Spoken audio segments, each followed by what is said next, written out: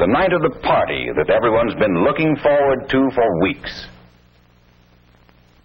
That's Betty Brand at the piano. She's the kind of girl who puts life in a party. And here are Jimmy and Sue and Jean and the rest of the gang. They seem to be having a wonderful time. Over here are the ones who'd rather talk than play. And oh yes, here is Adrelene.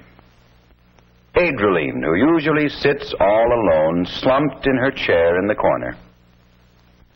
Adrelene knows that for some reason she doesn't fit into the picture, but she doesn't know why.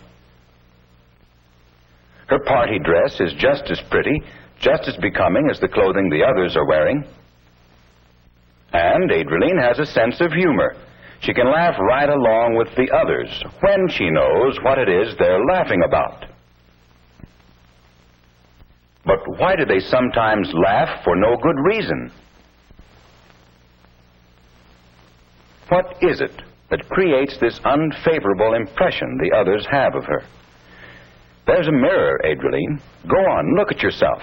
See if you can discover what it is. Your face is all right, Adrelene. You're neat and clean and healthy looking.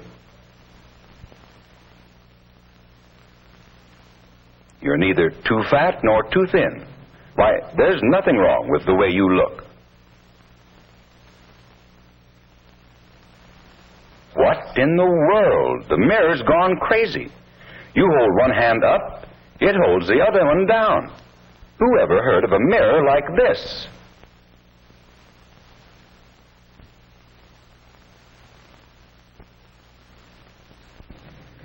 Now look here, you. You're supposed to do what I do. You're supposed to show me how I look. No, you listen to me for a change. For years, I've never had a motion of my own.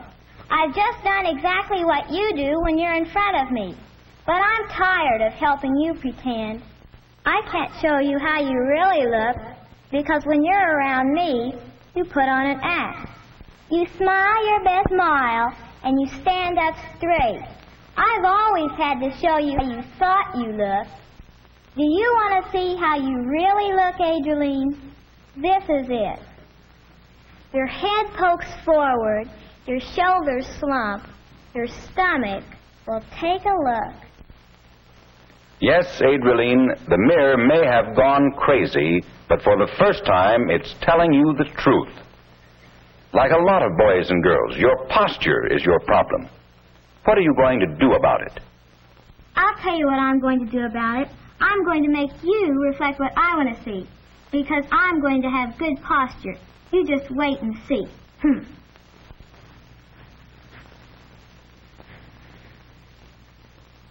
Atta girl, Adrelene. Yes, Adrelene, you have just taken the most important step toward good posture, wanting to have it. But determination isn't always enough. What is good posture? How can you make it a habit? Maybe you'd better ask someone for help. Your friend Tom? No, his posture is not much better than yours. The best person to ask might be Mr. Riley, your science teacher. He has been teaching you some other things about health. Maybe he can give you some pointers about posture. When you and Tom tell Mr. Riley about your problem, he agrees that posture is important to all young people. So important that he will ask Dr. Martin to come to class to talk with you about it. Dr. Martin is not concerned with how poor posture makes you look to other people. He talks about what good posture means to your health. In the first place, poor posture may be a sign of something wrong with you. You may be run down physically, or overtired, or upset. You need a thorough checkup by your family doctor to discover the cause of your posture defects. Even if your poor posture is only a matter of careless habits, you should see a doctor before you start corrective measures. You see, our skeletons and muscles are designed to support our vital organs so that they can do their best work. If we sag, these organs are pushed out of their proper positions. The muscles are stretched, too, under a strain which they were not designed to take. Stretched muscles and displaced organs tire more quickly and work less efficiently. The health of the whole body is affected. And here's where habit comes in. If you usually slump when you're sitting or walking, as this boy does, your body will accustom itself to poor posture so that it actually becomes difficult for you to sit up tall or walk correctly. To develop good posture habits, the kind this girl has, there are several things you must do. First, exercise. Go in for active, stretching, bending games which will build good, hard muscles to help hold your body in line. Work will do it, too. Any activity which takes balancing or stretching is good for developing the muscles of your shoulders and chest.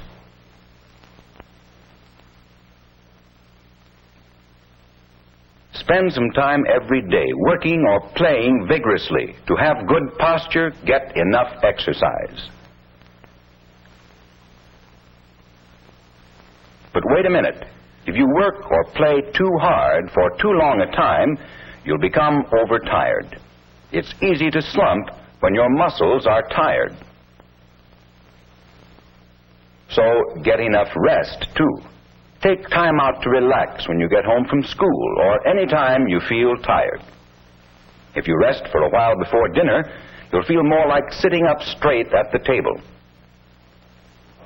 Go to bed early enough to get plenty of sleep, and sleep on a firm mattress which will support your weight without sagging.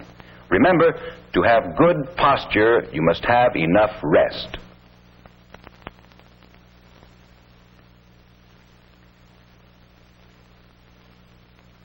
Your shoes are important to your posture, too. Choose new shoes for comfort and good workmanship. Your shoes should be long enough and wide enough to allow your feet action room and sturdily made to give your foot complete protection and support. Wear the proper shoes. The foundation of good posture is in your feet. Make it a strong foundation. Yes, Adrelene, Dr. Martin has given you and your classmates a new idea of the importance of good posture. You know now how important it is to your health. He has pointed out 3 important ways a healthy person can develop what it takes for good posture. Boys and girls must eat foods which help keep them well. Only a healthy body can respond to the training which makes good posture a habit.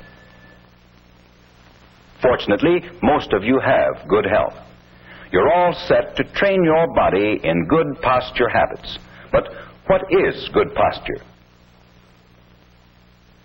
Is it the ramrod stiffness of a parade marcher? No.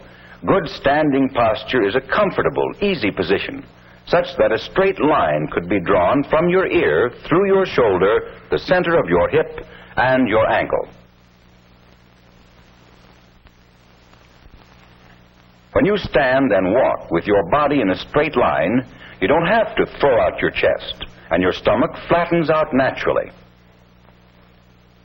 Good sitting posture means sitting with your head directly above your hips, with your hips and back against the chair. Your feet should be flat on the floor. That's all there is to it, Adrelene. It seems easy, doesn't it? But it's not as easy as it looks. You can't expect to correct posture defects overnight. You'll have to find out from your doctor which exercises will help you the most, and then practice those exercises regularly.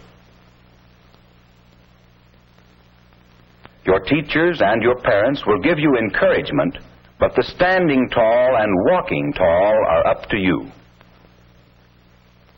You and Tom already have the will for good posture. Now you know the ways. If both of you practice good posture until it's second nature, well, Tom is going to have a set of habits that can make him look better and feel better all of his life.